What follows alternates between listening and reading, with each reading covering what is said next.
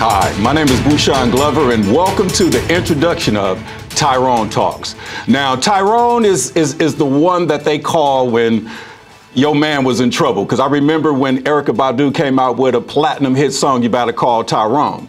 So I'm a T.Y.R.O.N., you are a T.Y.R.O.N. So now that we get an opportunity to share the mindset of T.Y.R.O.N., we got to let you know where it all came from. Now, T.Y.R.O.N. is an acronym for the Yahweh Revolution Overcoming Negative Energy / Enemies.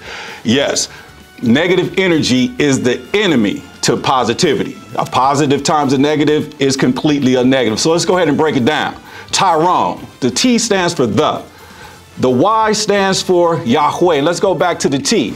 It's the title, okay? Now, the Y, Yahweh, that's the sacred name, the complete sacred name of Jesus Christ in Hebrew. Did you know that in Hebrew, the Hebrew language does not have a J in the alphabets?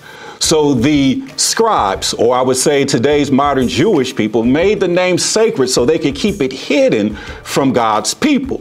Now, that's T.Y.R. The R is revolution because Jesus Christ was a revolutionary.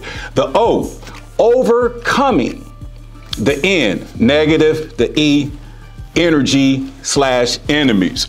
So now that we understand that we have to make a move moving forward, let's focus on Yahweh, Jesus, the King. Now, I remember growing up in a time where, we used to have T-shirts and bracelets and say, what would Jesus do?